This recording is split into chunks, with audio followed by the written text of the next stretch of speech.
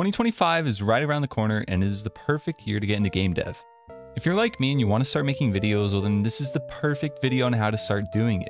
Today I'm going to be breaking down everything you need to know about game development, from the very beginning to the finished product. There's a whole lot that goes into it, so if you're interested to learn more, stay tuned to the end.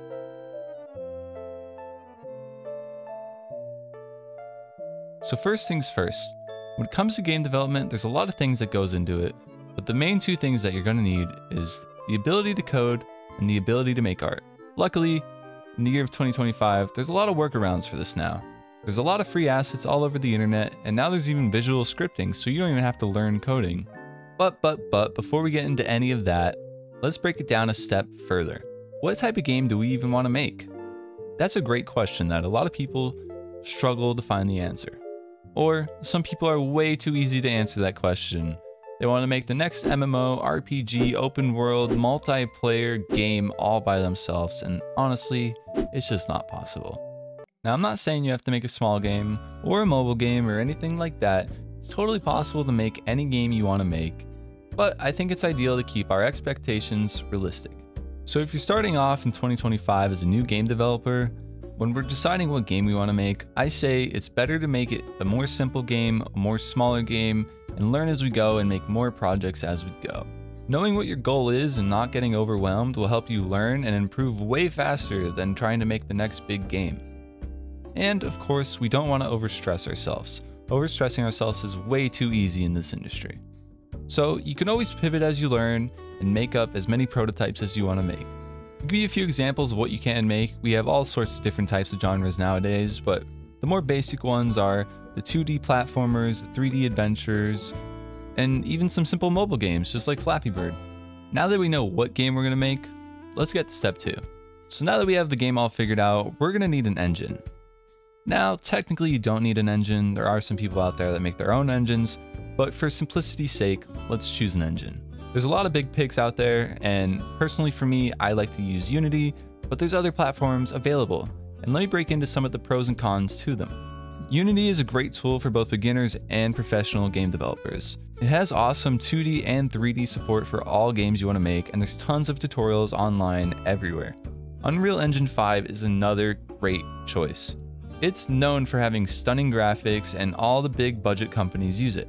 Well, not all, but most of them. If you're trying to make a 2D game, I would probably stay away from this one, but Unreal has a lot of support when it comes to making 3D games, with their blueprints and their visual coding. Godot 4 is honestly a system I don't know much about. It's open source and it's gaining a lot of traction, and I think it's very similar to Unity. There's a lot of tutorials coming out for it, so if that's something you're interested in trying out, I would give that one a shot too. Finally, GameMaker. GameMaker is such a simple and easy to use tool that focuses solely on 2D games. So if you know you want to make a 2D game and you want something that's easier to use, you might want to give GameMaker a try.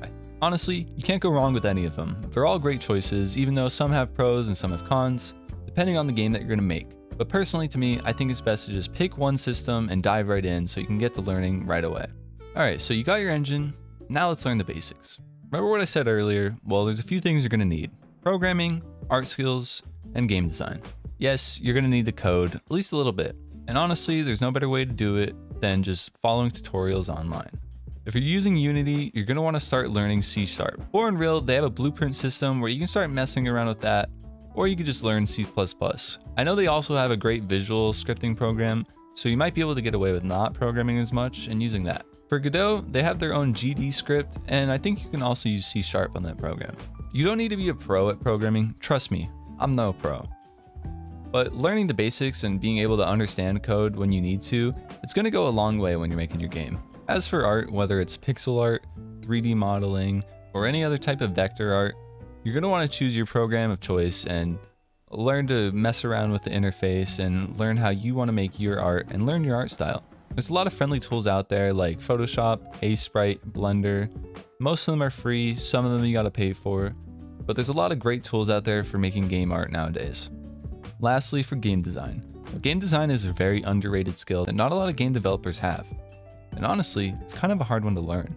There's no real easy way to learn game design, but what it breaks down to is you want to learn what makes a game fun. It's very easy to just make a game and it not being fun in the end. And we don't want that. We want a game to be fun. Honestly, the best way to kind of go about this is watching movies, playing games, watching videos online. There's all sorts of resources out there for it, but it's not exactly a step 1, 2, 3. It's more of a concept that you just have to grasp.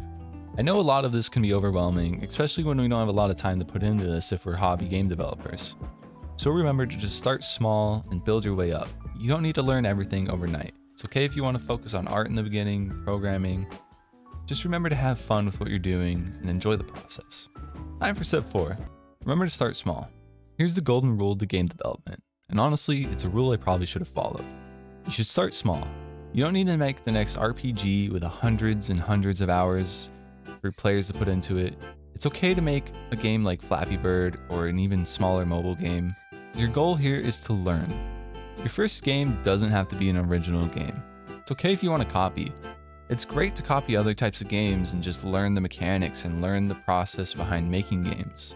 As long as you're not putting it up for sale, of course. Think of it as building Legos. You're not going to build a skyscraper as your first Lego set. Probably start with something smaller like a house or one of those Walmart kits. There's a lot of resources out there that you can use when it comes to learning more about the behind the scenes of game development. And personally myself, I want to do a series teaching that, but I also want to share and highlight some of the other creators and sources out there that I've used when learning. Rackies, Game Maker Toolkit, Code Academy, Udemy, and all sorts of Discords and the Reddit communities online. They were such a great help when it came to learning the skill of game development. And don't forget about all the free assets out there on the internet. It's okay to use them for placeholder art. Your wallet's going to thank you for that one. Finally, for our last step, it's finishing your game. I love this step because it's such a big relief to actually finish and make a final product. It feels so good. And I think it's easy early on to be able to finish a game because it's a very easy habit to get in line with making something and then it not being perfect and giving up and moving on to the next project and the next product. And then you never finish anything. So I think this step is crucial in the game development world. It's actually finishing a project that you start. It's okay if it's a bad game and it's not fun. It's better to just finish it and go with the ropes and learn to finish a game and see what goes into actually finishing something. And once you're done, you can upload it to itch.io, share it on Twitter, share it wherever you want, because now you're a game developer. If you guys found this video helpful, I am so happy to help you guys out. I hope I made you guys great game developers in this year of 2025 coming up. If you guys liked the video, make sure to give it a thumbs up and subscribe if you enjoyed it. I have more game devlogs coming up pretty soon, and I'm hoping to do a few more things on YouTube here. It's my goal to kill it this year on YouTube, so let's see how it goes. I'll see you guys in the next video. Peace.